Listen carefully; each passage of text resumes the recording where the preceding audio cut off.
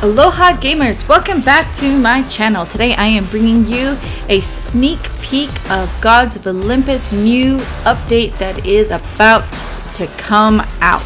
I am breaking it up into a two-part series, but really quick, let me tell you what is all included in this update. First of all, we have new Olympian challenge, we have new alliance assist powers, we have new skins, and there are some balances and changes. Today we are going to be focusing on the Olympian challenge, new skins, balances, and changes.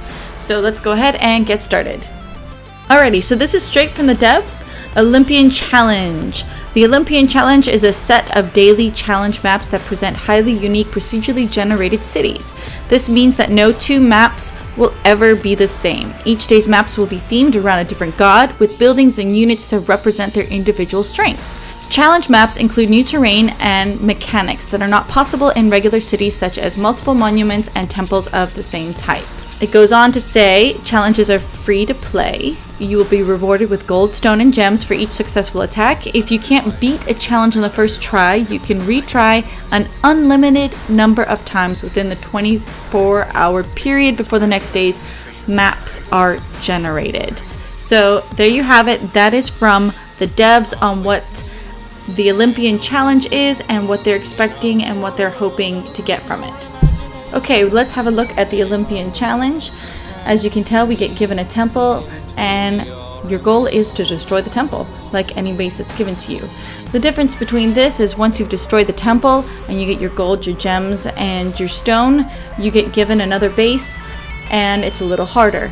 As you conquer each base, you'll notice that it's going to start getting harder and harder and harder. But don't worry, as it gets harder, if you fail, you can keep retrying until you succeed. I'm not really sure how many challenges it offers up daily, but I'm pretty sure with some of our higher level players, they'll find out soon enough. I do love this feature, and I think you guys are going to absolutely love this feature. It's something different, so yay!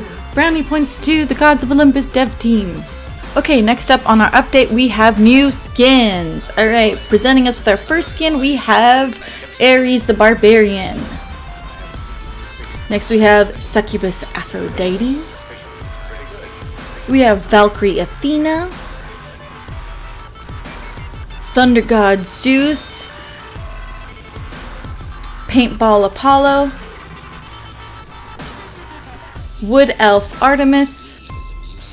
And Grim Reaper Hades. Okay, last but not least, let's go through the balance changes. First of all, we have Zeus. His health is increased, chain lightning, attack strength mildly increased, lightning storm range now scales up slightly with level, slow time duration mildly increased across the board with the latest changes at higher level. Apollo, his health is increased, Hades houses, resurrection effect greatly increased per house. Resurrection may now overflow. An entity with 100% resurrection chance may resurrect again.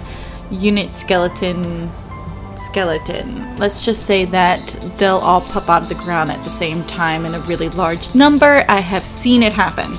Temple and monument levels increase maximum monument upgrades to level 40, previously at 30. Increase maximum temple health to level 40, previously 30. Maximum temple bonus remains at level 30. Okay, let's wrap this up. Tomorrow we're going to be talking about new alliance assist powers, so please tune in. And as usual, leave me a comment, sub me, like me, all that jazz, and I will catch you guys in the next video. Peace out!